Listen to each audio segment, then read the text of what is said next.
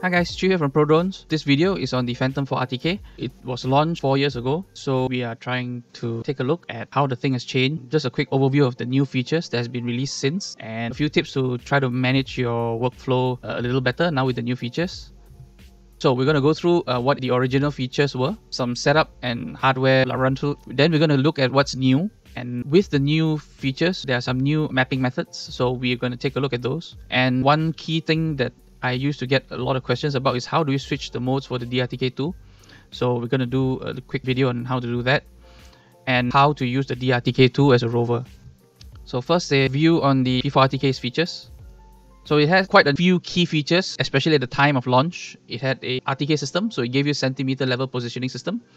It had what at the time was OcuSync 1. It was a different low latency communication system, which also allowed more than one drone or object to be linked to a remote.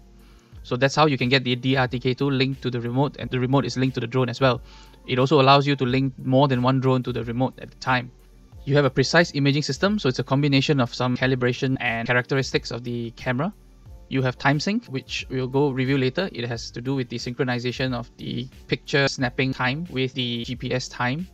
DRTK2 mobile station compatibility was a new thing at the time, so the DRTK2 was launched just initially to work with the Phantom 4 RTK. So with it also came N-trip compatibility, so you could actually link to existing correction network, and mobile SDK support. So there is actually the Phantom 4 RTK SDK remote. It looks like a normal Phantom 4 Pro V2 remote, but it allows you to connect to quite a few other things. For example, you could then use an iPad and run GS Pro or DJI Pilot to control it, or if you wanted to, you could write your own custom app. So in these few years, several software such as UGCS already allow you to connect to N-trip correction stations and use UGCS to control the drone.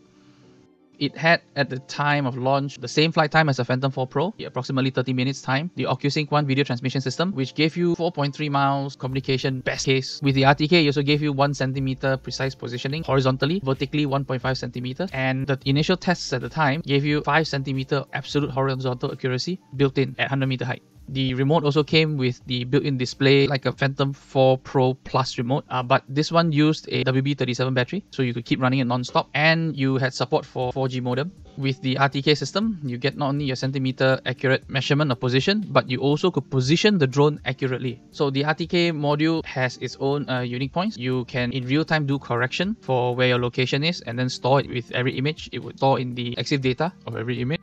You could also store the RENEX data, so then you can use this for PPK processing. It also allows you to use the RTK system to position the drone accurately, and the correction data could come from any source, the RTK2 mobile station, N-trip correction network, or a custom RTK station. So if you had a Trimble or any other system, recently people have been using the MLIT system to work with it. It works okay, right? So you could use these different systems to provide correction data. OcuSync 1 at the time gave much better video clarity, resilience to interference, as well as switch between bandwidth, signal strength, so you could actually get greater range on the system. The camera was the good old camera that you came with the Phantom 4 Pro with a few additions. So it still had the 1-inch CMOS sensor, 20 megapixel resolution, and the mechanical shutter. But what came extra was the calibration. So the camera lens is pre-calibrated in the factory, and this calibration data is stored in the firmware of the camera. So every image will be then tagged with this calibration data, so that the processing software, let's say you load it into Agisoft, it would then have an initial point to start with, which would be close to the accurate number and would not have to have so much variation. The camera is also synchronized with the RTK module. So when every image was captured, you would have a millisecond precise record of time, but usually it's GPS time. So you have a millisecond precise recording of time for you to do post-processing. What will also happen is the camera would also record not only the time, but also because the antenna is at the top of the drone, the camera is at the bottom. So depending on the roll and pitch of the drone, your camera position would actually deviate by a few centimeters whenever the picture is taken, depending on the roll and pitch. So this actual deviation in centimeters is recorded into the same file where the time stamping is done. So you could actually come with a very, very, very precise positioning when you do post-processing. So again, the time sync allows you to synchronize the flight controller, the RTK module, and you will get all your precise timing so that you could get your positioning very accurate. So let's take a look at how the setups options were. There were 4 typical setups. We're going to go through them one by one. So the first is to connect the aircraft to a network RTK source. So that will be your core station. So what you'll be able to do is you just bring the drone, bring the remote, ensure you've got a 4G modem stuck in the USB port. Make sure that your work site has a 4G connection, and you will need a course account. So what you will do is just link the drone to the course account, and you will get RTK correction already. So you didn't need any base station or anything like that. You could directly work with your course network, and you would have RTK precise data to work straight out back. Now the nice part about working like this is your images are immediately geotagged with the RTK position. So that would actually make your workload easier once you're going to do processing, because you don't need to retag the images. On the downside, you will need first of all an RTK or course account. Some countries will free, some countries you have to pay for it. But most critically is you will need some form of 4G or Wi-Fi connection. Now, if you're in some places where the connection is bad, you could be waiting for 15 minutes on the ground and you still wouldn't have RTK fixed. So that would be a very common problem with this method. The other solution was to connect the Phantom 4 RTK and remote control to the DRTK2 base station. So this could work anywhere as long as you were within line of sight, about 2 kilometers to the DRTK2 base station. You would have your RTK precision data immediately. What it would lack was you would have to be able to measure the known point which you place the DRTK2 base station. Otherwise, your images would be accurate, relatively accurate to each other, but in absolute positioning, it will be off.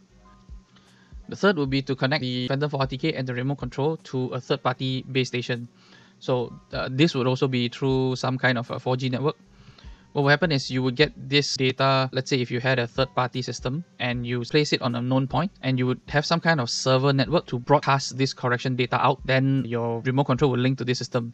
So first of all, you would need 4G or Wi-Fi. You would maybe need an M-Trip account. You would have to set the position of the base station, so you would have to be accurately placed onto a known point. And as well, you need some kind of custom setup, which wouldn't be feasible to everyone. The fourth would be to have everything stored. So you have just fly without RTK correction, store everything. You would need a third-party base station or the DRTK2 to connect the Renex data, and then bring everything back and do post-processing. So it's a very complex workflow. You would have to sync your DRTK2 or third-party base station data, and then work out where its position was, and then feed that back into the processing together with the Renex data from the drone, and then you would get a precise position of everything. It's quite a complex workflow, but it's relatively reliable, because usually these things is the same process as if you work the base station. But having said that, there are cases where you fly and then you go back and you realize, oops, data is wrong. So yeah, that was one of the down points of this method. Now let's take a look at the aircraft. It looks very similar to Phantom 4 Pro, the same prop, slide battery, position of everything, including the sensors and imaging. But if you look at the top, you would have the onboard DRTK antenna. So that's where one of the differences was. Now the remote looked a bit more funky. It shares this remote with the Agra system, so it has the dust seals and everything. And occasionally you would find the Agra's logo somewhere on the remote. So at the bottom you have a USB-C port with the rubber cover. That one you would use it for firmware updates, some data transfer. Next to it is a 3.5mm audio jack. We are not sure why it's there. Maybe for you to listen to music while you're flying. You would have a micro SD card slot on the right hand side. That is where you would actually feed KML data, elevation data. So you can actually do terrain follow now. As well as if you use the DRTK2 as a rover, you can actually export that data through the micro SD slot. At the back, you would have your battery hatch for the WB37 battery. That is hot swappable. There's a standby battery built into the remote, and at the bottom you would have a hatch for your 4G slot. So if you're familiar with the system, it's just that the hardware hasn't changed at all. Apart from a minor part where it used to be 2.4 and 5.8 GHz, now depending on region, it's either 2.4 or 5.8 GHz. We're not sure why that's done, but yeah, DJI has made that change through one of the firmware updates. So we'll look at what else has changed in terms of the firmware and functionality. Now at this point, the date of the firmware is July 2020. You can see the firmware versions. Now this is unique in terms of DJI products, because if you look here, since October 2018, they've been gradually adding functions. And this is, if you've used DJI products, it's not that common, where they've added actually a lot of functions. And the functionality of this set actually has increased quite a bit. So they've added 2 different 3D mapping modes, in fact. KML file support, linear flight mode for your corridor mapping, terrain awareness flight. So you just load your elevation data inside and you can follow the terrain. So if you set 100 meter height above ground, you will maintain 100 meter height above your terrain data. Altitude optimization is a method where you would use the 2D mapping, but it would then add some images to correct for the elevation error that you typically get. Key feature would be having the DRTK2 as a rover. That was very significant because it reduced the amount of tools that you have to carry out into the field. It also allowed you to access the raw data, which is the raw satellite data that is stored in the bin files, which is stored in the DRTK2. So you just plug it into your PC and you can access it like a USB drive.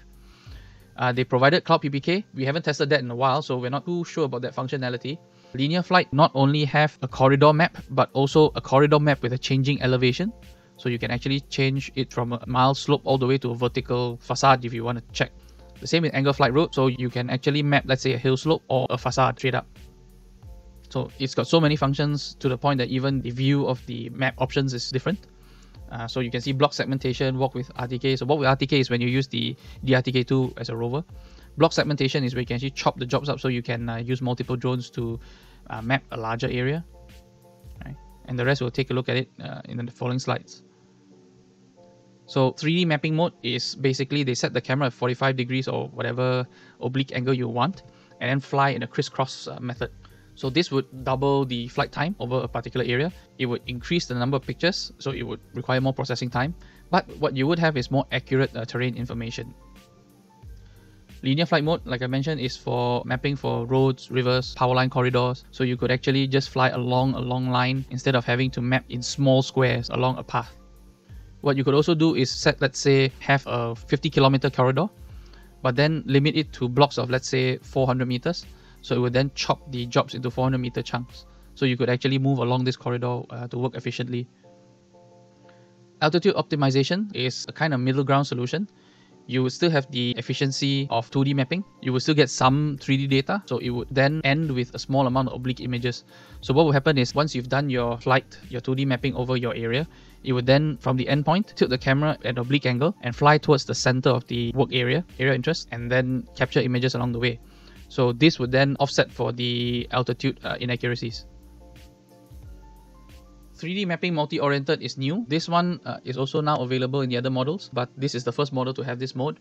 So what you do with this mode is that first it will fly one nadir operation and 4 oblique operations facing the different facades of the object. So let's say if you have a building, first it would take one nadir mission. That means the camera 90 degrees down. After that, it would then capture the north, south, east, west facing sides of the building. And this will give you the most amount of look angles, the most amount of detail so that you can then process your 3D objects with better resolution and detail. I've done a comparison, we'll review that later. So yeah, but this takes the most amount of time to do mapping. So note that in the 4 north, south, east, west flight paths, the drone doesn't change its orientation. It keeps flying, facing the same direction. So block segmentation allows you to divide a very large complex mission into smaller missions. So as you can see here, I've divided this large area into 4 chunks. So you can have potentially 4 drones flying in 4 different directions to get your data, which cuts down manpower quite a bit and speeds up your work. Terrain awareness flight. So if you can see the different colors here, and there's a scale on the left. So the different colors represent different elevation levels.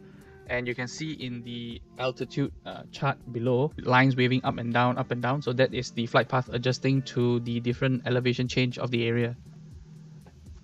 The RTK2 as a rover, so you can then use it to measure points. So as you can see, you can measure your long lead height with the error noted. So you don't have to carry a second base station around, just say your typical GNSS mapping module and the RTK2 and the drone when you go out to work. Of course, the support for KML files means you could then take a KML file, pre-draw it in your GIS software or Google Maps, export the area type to do your mapping. So this helps especially when you have complex boundaries of area. You don't need to drag and click and drag out that much in your remote. It also reduces the chance of you missing somewhere for you to map. Now, with all the new different methods, you'll be wondering, what is good, what is bad, which should I use for a particular type of job. So I've done a simple comparison. I just simply chose an area in front of our office. This is an 11.3 hectare size area. All of them are flown at the same 100-meter height. I used the 4 modes, the 2D flight mode with altitude optimization, 3D flight mode, and 3D multi-oriented flight mode. The control points are the same, and the RTK2 is placed on the same position every single time. So this is the area with satellite image. You can see PT are the points. So PT1 is my control point, which I placed the RTK2 base station. 2 until 10 are those that I actually went to measure on the ground. So you can see the point, long lead, altitude with the standard deviations. So all of them are within 2 to 3 centimeter errors. So this is the 2D flight mode. As you can see, the yellow line is just very simply start at the green point, fly left to right, right to left, left to right, right to left until the end point. This is with flight altitude optimization. So as you can see at the end, there is this diagonal line coming into the center. That one is flown with the camera at an oblique angle, capturing images. This is the 3D mapping method, which is the camera is oblique all the way and it flies in a crisscross pattern. So this one is the 5 viewpoint method. You can see flight path 1, which is the nadir looking one, and the oblique ones look like this. 3, 4, right, 5. So all of them produce a similar output like this. The details is actually, once we correlate back with all the known points, we can see the difference. So here's where the differences are. For 2D mapping, I took a total of 250 images. It took 9 minutes and 50 seconds. The XY error is not too bad. It's also within the stated 5 centimeter absolute, but the Z error was significant. So that is 6.3 meters off, right? So the improvement over 2D mapping with the altitude optimization, it took an extra 17 images. Flew a little bit longer, but as you can see, the total error dropped back down to about 6 centimeters. If you look at the 3D mapping method, you took 773 images, so it's about more than 3 times the 2D mapping. It flew for 26 minutes and 31 seconds, so it's about almost 2.5 times as long, and the error is still pretty small. It's about 8 to 9 centimeters, so you actually still get a pretty good error rate. 3D mapping multi-oriented is the one with the largest amount of images, so 1,431 images. It took more than 1 hour to fly the thing, and we still got an error of roughly about 6 centimeters. So if you would have to do your normal very quick mapping with some elevation data, and the elevation isn't very complex, you can use the 2D mapping with altitude optimization. You'll get the job done very well. If you're doing some kind of building or very complex facade inspection, yeah, you can use the 3D mapping multi-oriented. You will get a lot of look angles and images to process it. So we're going to take a look at how to switch the modes for the DRTK tool. The reason is because originally the DRTK tool came in only 3 modes, mode 1, 2 and 3. They added the mode 4 and 5, so they finally decided to integrate all the different models and functions of the DRTK tool into one standardized firmware. So previously you would actually have one version of the DRTK tool which is for matrice only. It would say matrice only on the side, and that you couldn't update the firmware using the P4R, you couldn't link it with the P4R, so it became quite a troublesome thing. Now they've unified the firmwares, so not only does it work with the P4R, P4M and the M210 RTK, it also works with the M300, the Agras models, so you can use this one base station for a lot of other work. So we're going to have a quick look at how to do this. Right, so if you can see the remote now, it's in mode 3. The green LED is blinking 3 times. So we're going to have to work out how to switch the mode. Now you can see the M button, so that is the mode switch button. So to switch the mode, you're going to have to press and hold the M button until the green blinking LED turns yellow. Then you release.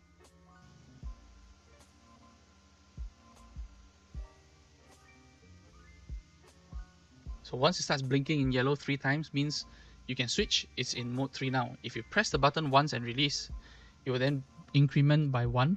So you will blink 4 times, 5 times, then back to 1 time. So you can switch mode 5, from 3 to 4 to 5, 1, 2, again. See? So now it's blinking once, so it's back to mode 1. And if you leave it for a while, it will then reset itself and then enter mode 1 and then start blinking green once.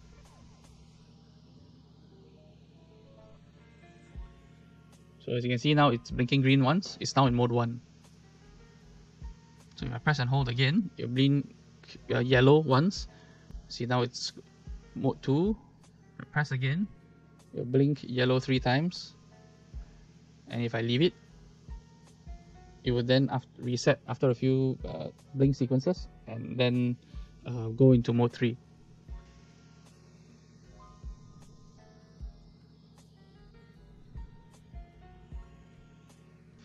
Okay, so now we know how to turn it from mode 1 to mode 3 back again. So what does it do in mode 3? So mode 3 allows you to use the DRTK tool as a rover.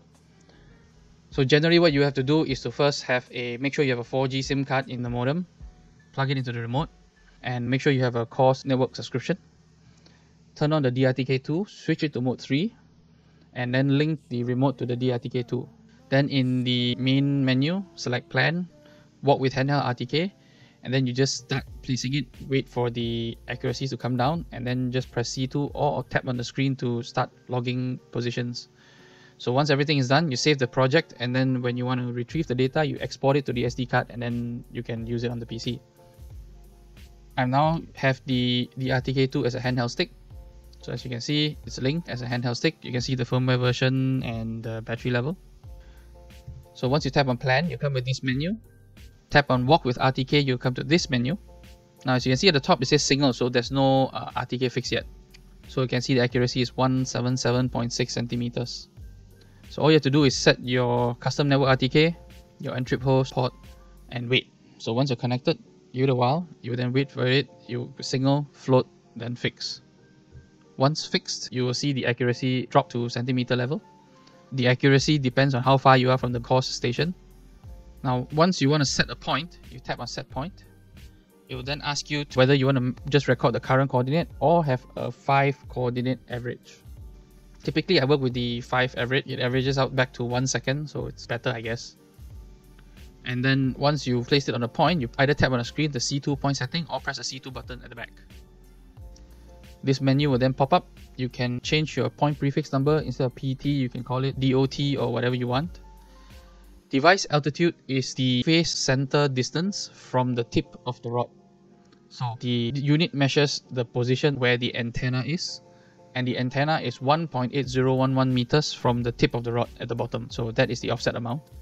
And then you can also put a label. You can label, like for instance, 0.1 actually means drain hole cover or something like that. So you can actually put that down there. Once you've keyed that in, tap save, it will then save somewhere. Your save point will turn up as a purple dot. So if you move to your next point, hit C2 again, key in your next point, then you have 2 purple dots. So you keep on carrying so forth. Once you're done, tap save. It will then ask you to key in the task information. So give it a name, and then you'll save all of this data into, like for instance, I put rover demo, you'll save as rover demo.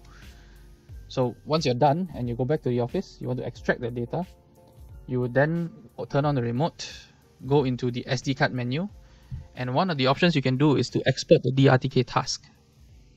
So once you tap on the rover demo or whichever task you want to export, click export, and then if it's successful, you save in the /DJI/export/RTK scout folder. It's saved as a CSV, so you can just open using Excel. It'll look something like this. So with this ellipsoid data, not geoid data, so you'll have to do some geoid correction. But as far as getting data in is concerned, it's still a very simple way. So which means you only need to carry your DRTK2 and the drone and the remote and your batteries. So you don't need to carry your own base station to do any other conversion. So in conclusion, as far as equipment is concerned, it still gives very good accuracy. As you can see, I still get 6 centimeters with no correction for an 11 hectare area, which I can cover in within 10 minutes. It is very rapid work, right? So you're going to cover large areas very quickly, especially if you're looking for very specific points, or you're just looking for grid spot height and things like that over a cleared land. This is your tool. It's still relatively cheap compared to other solutions, especially solutions which are as integrated as this. No third-party tools and things like that. You just buy, pump in your card, put in the batteries, go. It's actually relatively cheap considering the value which it brings. The nice part is if you already have a Phantom 4 Pros, you can just take the batteries and just plug it in. It will still fly, it will still use it, no issue. The batteries are still available and we still feel they're quite reasonably priced. Just a bit of reference, it's half the price of a piece of M300 battery, so it's still relatively cheap for the flight time that you get. The camera is still sharp, it's got all the functionality built in, it's got a mechanical shutter with no rolling shutter distortion. So it's one of the few that way short of strapping an SLR on the thing, you're not going to get that much better. Like I said, it has a lot of functions built in. It has custom functions to do corridor mapping, 2D or 3D buildings, oblique views, the splitting of the jobs into, you can do multiple drone control with one remote. So there's still a lot of functions that's packed into actually what is relatively a small package. And finally, having the DRTK2 as a rover, it increases the versatility. So you can actually start carrying it around, measuring known points before you start work. You don't have to carry that many pieces of equipment with you. And if you don't want to, the DRTK2 with its raw data, what you can do is, if you have no connection, place it over, let's say, nail heads or anywhere you want to use as a known point. Put it there for 15 minutes, 20 minutes for observation time, and then bring it back, take out the raw data, you can do PPK, and you can still continue work the next day. So what you'll do is you take the data, take the course data, do your PPK, and then after that, when you go back to the same site, put the DRTK2 back in the same position, then key in your coordinates for the known position, and you're ready to go. Everything is RTK accurate. So this added functionality of the RTK tool really helps a lot. As usual, thank you very much for your time. If you have any questions, email us. You'll find the email address at the bottom in the description of the video. Subscribe and like if you want more videos like this. As always, fly safe.